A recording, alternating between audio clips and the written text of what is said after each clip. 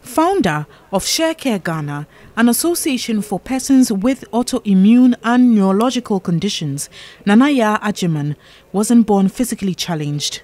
The 59-year-old lived her life like every other abled person until the unexpected happened.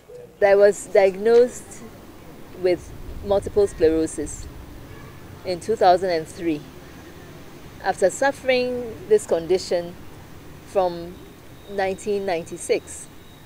This condition being in 1996, I went through what people thought was malaria, doctors thought was malaria, typhoid, all sorts of symptoms.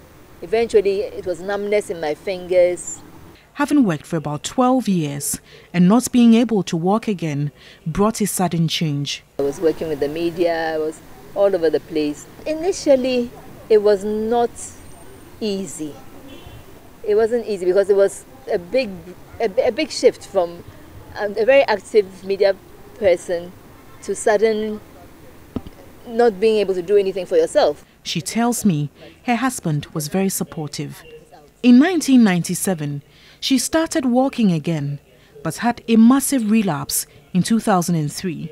One thing that shocked her after her disability was a realization that society is not disability friendly.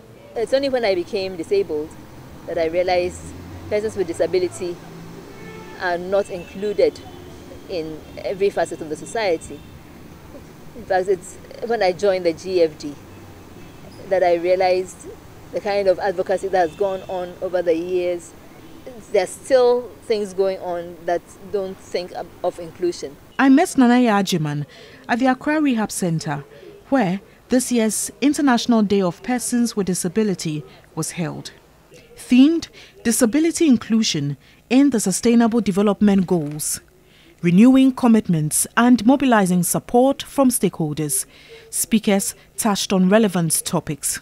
Disability inclusion. When we approach it as a development issue, it does mean that right from planning to implementation and evaluation, we are looking at it critically. We must take advantage of educational opportunities that exist for us.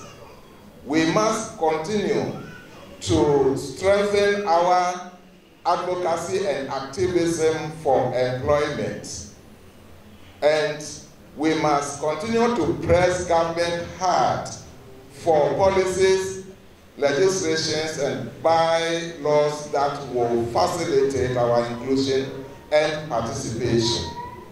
For participants and stakeholders at the event, empowerment of persons with disabilities for inclusive, equitable and sustainable development as envisaged in the 2030 Agenda for Sustainable Development cannot be overlooked.